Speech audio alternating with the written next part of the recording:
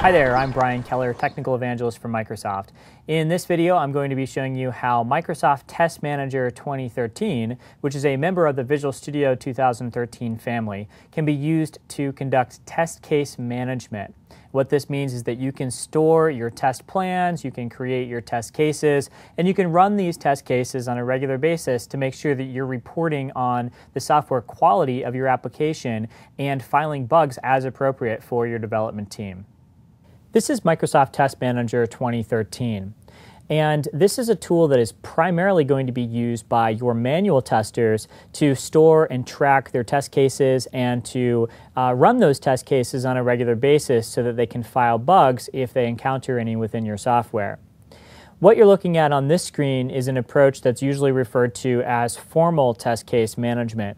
With formal test case management, you create test suites which are mapped back to individual requirements that your development team might be working on. So here you can see that I have a requirement work item number 7, has something to do with customers being able to remove items from their shopping cart. And then over on the right-hand side, I have a list of test cases that I've created which actually validate the expected behavior.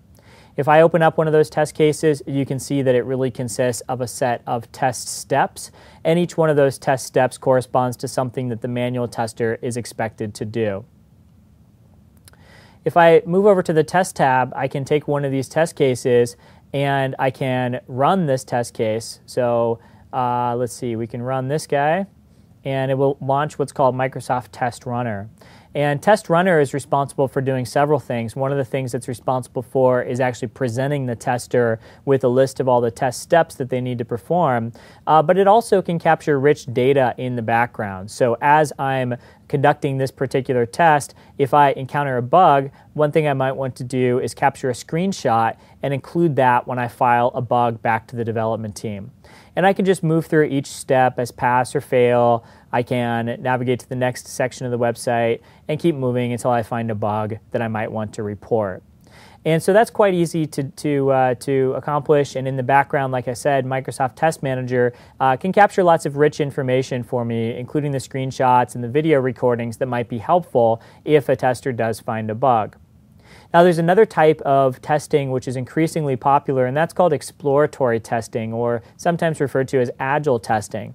With exploratory testing, you actually don't start from a test case. With exploratory testing, you actually just start exploring an application and trying to do what you as a tester know how to do, which is to try to find bugs which might be interesting for the development team to be aware of. And so when I start testing using this website, notice that I don't have any test steps along the left-hand side. So as I start to explore this website, it's actually capturing all the information about what I'm doing in the background for me, but it's not guiding me along the way. And this is really something that a lot of experienced testers enjoy doing because it allows them to try a lot of different paths of the application based on their experience as a tester and try to find areas that might break. And so here, if I actually drill into the delete area, you'll notice here that I'm actually missing some of my information. So customer, created by, and so on is all set to none. And I think that's a bug. So I'm going to actually capture a screenshot here and we'll create a bug based on that. Now, I did a lot of steps as part of that particular test execution. You saw me clicking back and forth a few times on the various links. And so if I was to hand all of this information to the developer, they might be a little bit overwhelmed. But what I'm going to do is actually scope this down a little bit. So I can say clicking on delete has some missing information. And when I do that, I can say that I want to change the steps. And I'll actually just select the steps that are most relevant to that particular test execution. We'll select that, and now what that's done is actually scope it down to what's relevant and necessary for that particular bug to be meaningful to the developer. The other thing that I can do is use those steps to actually create a new test case, which we can test on an ongoing basis. Because I just happened to uncover this bug, but it seems like it's a pretty important test case to add to a part of our regular testing plan. And so when I save this bug, I can create a test case.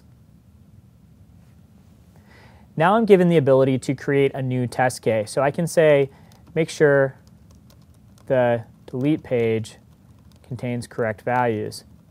And then down below, I can edit these test steps. Maybe I want to insert a new step to say, go to the intranet dashboard, and I can even do things like, highlight using rich text certain fields that might be helpful for the tester as they're reading this test case. So I could say, do not click confirm, for example, and we can make that red. And now that's a test case which is going to be stored alongside the rest of the test cases in my plan. Now I can continue testing and continue finding bugs using an exploratory testing session.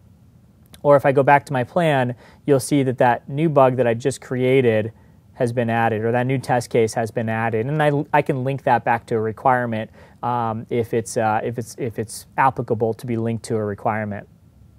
The last thing that I'm going to show you is a new capability that we added called web-based test case management. And with web-based test case management, I can still access my test plan. So here you can see the test plan that I was just looking at, but I can do so via a web browser. And this is really nice when I need to go to a third-party operating system to actually run through my tests. And so you can notice that I can actually get in here and edit these test cases using the same types of grids that I was used to from the previous test manager view. I can create new test plans, but I can also run these tests. And so when I run these tests, it's going to open up as a web browser that allows me to go through and run the tests and report on the results of individual test steps. Now, you don't get the full integration with the operating system like you would from the rich Microsoft Test Manager experience. So you'll notice that I'm not capturing a video recording. It's harder to capture rich information like screenshots from here, but I can still say, this doesn't work when I click the link. And I can file that as a bug over to the development team. And so it makes it still possible for you to run those tests even though you're not getting the full rich experience that you would expect from within Microsoft Test Manager. So that was just a quick look at how Microsoft Test Manager 2013 can be used for both formal and exploratory testing. There's a lot more capabilities that I didn't have time to show you, but there's other videos on Channel 9 and elsewhere that you can use to see some of the other capabilities that we offer.